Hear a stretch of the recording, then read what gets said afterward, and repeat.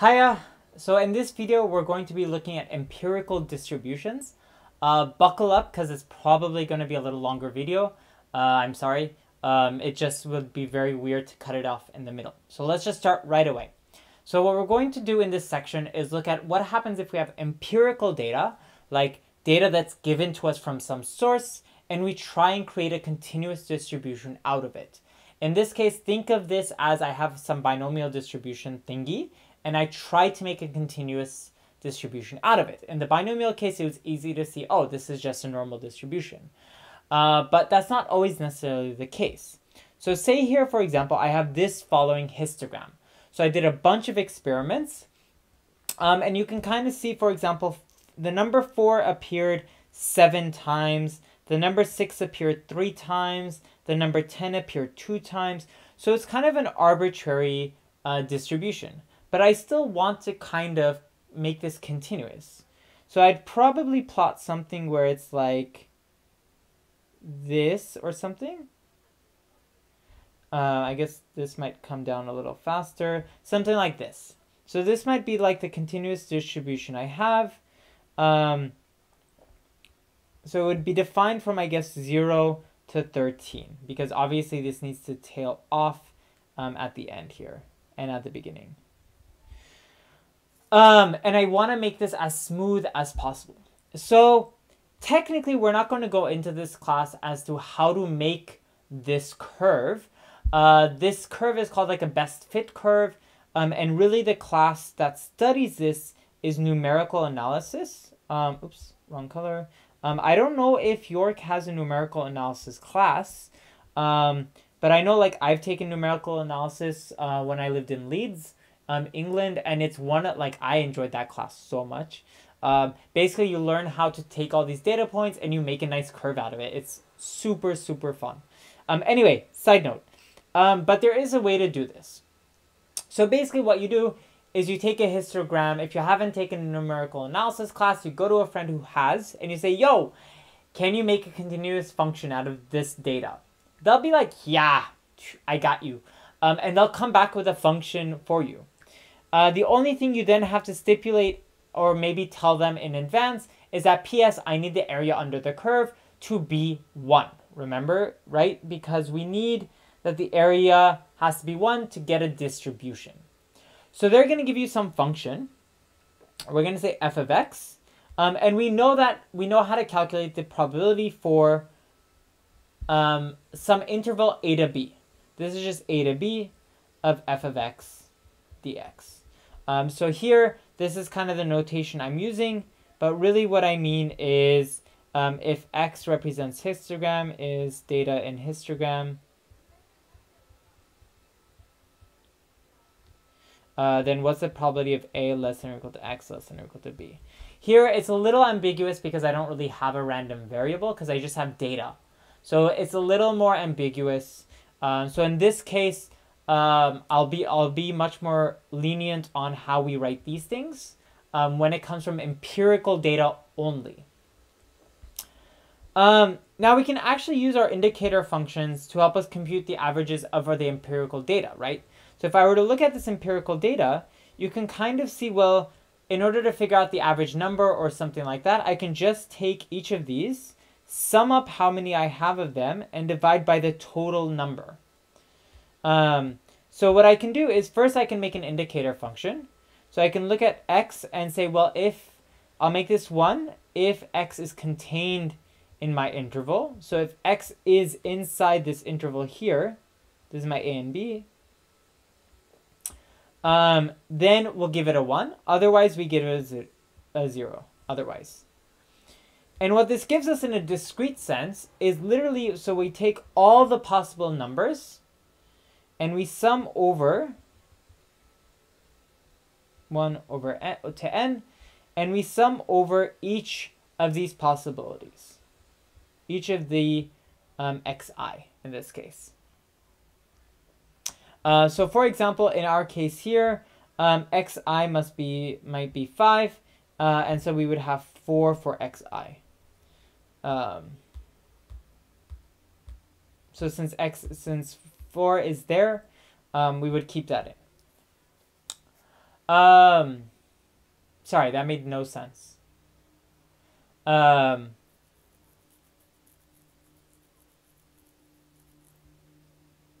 do I, yeah.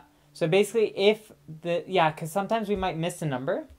So it's here, since I'm looking at 5, right? So if I say, okay, rewind.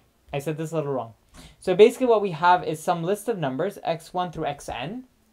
I should have put this before so I remember myself. And I look at whether these numbers are in my empirical data. So for example, here I might have -1, 3, 6, 2, 45, 4. And so this one would give me a 0. This will give me a 1. This will give me a 1. This will give me a 1. This will give me a 0. And this will give me a 1. So I would get 4 because I add these up. So I get 4 out of 6 are contained in my data. And so this is where this probability is kind of coming from. Like, is this going to be in our data set or not? And so basically the way to kind of do this in a probabilistic way is we're just keeping track of how many of our boxes actually occur, right? We're just seeing how many times we have a box or not. Like, we're not counting how high they are, we're just looking at how many boxes there are. And so what this is basically saying is, well, if I look at my infinity to infinity, I just want to look at if this number exists or not. So I look at my indicator function. This is going to be either 0 or 1 of whether this number is here or not, right? And basically, if you look at this, this is just keeping track of all of these numbers, right? So it's basically the same thing, but in a more continuous way. But if you look at these two together, we're basically saying something super strong. It might not seem very strong at first, but if I put these next to each other,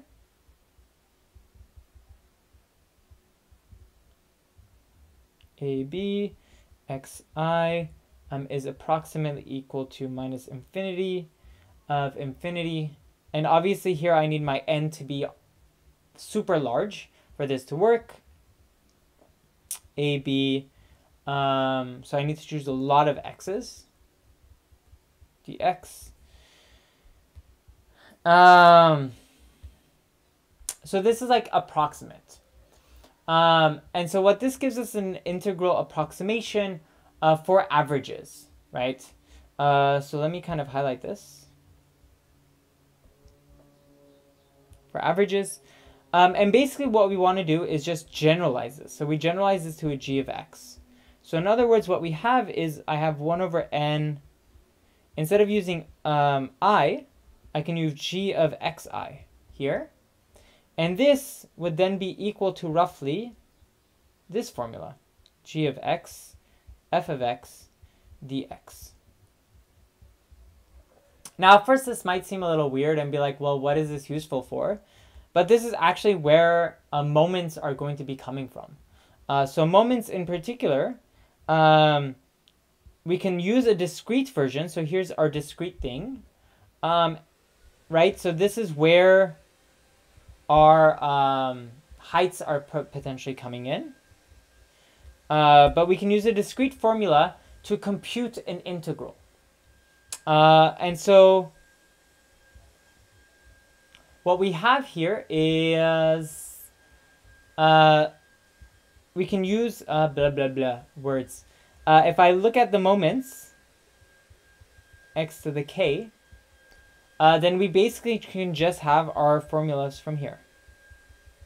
And x to the k is equal to minus, or roughly equal to, minus infinity to infinity, x to the k f of x dx, right? So this, if you think about this, this is equal to expected value of x to the k. So this is kind of where we're going with this. So the left-hand side is the empirical distribution, and the right-hand side is the theoretical distribution. And we write that down that way. There we go. So technically, we never defined the empirical distribution, but if you want, you can read more about it on the wiki. So I have a little note here. You can read more about it and how this kind of works on the wiki. It's super complicated. But in essence, if k is equal to 1 and 2, we get expected value and variance. Like you can very easily see where this is kind of coming from, right? But like, what is it useful for? Well, this is actually useful for, in essence, figuring out approximation. Or sorry, we can see how good this approximation is using Chebyshev's inequality. And I don't expect you to memorize this. I don't expect you to learn this technically.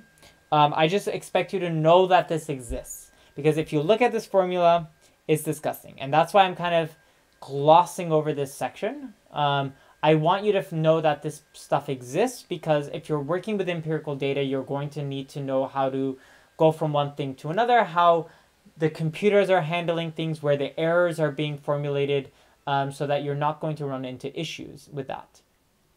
And so what this gives me is Chebyshev's inequality, which basically says for any epsilon greater than 0, we have this formula here. So I'll put a little box on it. And basically what it's saying is the difference between our two formulas. So here on the left-hand side, so here is our discrete version, and here is our empirical version.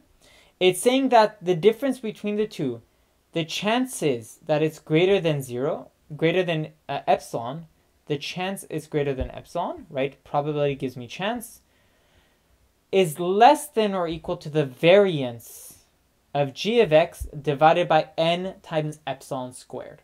So technically this gets smaller and smaller as n increases, right? The bigger the n is, the smaller this is going to get. So that's what I was saying, like the more n's we do, the more accurate this is going to be.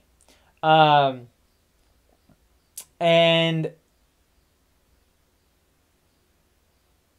so yeah, so it's basically these points. Like I said, you don't really need to know about this. You just basically need to know that this gets more and more accurate over time. So you just need to know that it's true. That's about it. There's more information in the book if you'd like more information on it. There's also more information on Wikipedia. I'm not going to cover this too much, like I said. But why do we care about this? And the main reason we care is because integration is difficult, right? Integration can be very difficult if you have a very bad formula. And so since this is potentially a difficult thing to integrate, what we can do is instead have a computer pick arbitrary number of points, and over time, if we do enough of these points, we know we're going to get something close enough to the integral. Well, if it's close enough to the integral, I don't care. So I don't need to calculate what this integral is. I have something that's close enough. This is what your calculator is doing. So when you sit there and plug in integration into your calculator, it's basically doing this. Well, it's using algorithms that are more sophisticated and stuff like that. But in essence, in the old days, like this is basically what they did. They just said, oh, just pick random points, and we just need to pick 100,000 points, and we'll be close enough to reality, and just choose that. And that's basically all this is. So yeah. So this method is actually called the Monte Carlo method. And it's used a lot in physics. So especially if you're a physics person, this is probably something you want to look into a little bit and study. So we'll stop here for this video. I know there's probably going to be questions on this because it's super confusing. But I would say before you ask questions, make sure to go to Wikipedia, double check, go through the book and double check. Because I'm 100% positive the way I explain it is probably going to be not as good as other sources. Because I'm not a probabilist, so it's a little harder for me to explain this in particular. So yeah, I will leave it at that for now. And as always, if there's questions, leave it in the Monday update, and I'll try to get into that a little bit. So anyway, we will stop here for this video. And in the next video, we'll look at exponential distribution. So another type of continuous distribution. So I will see you then.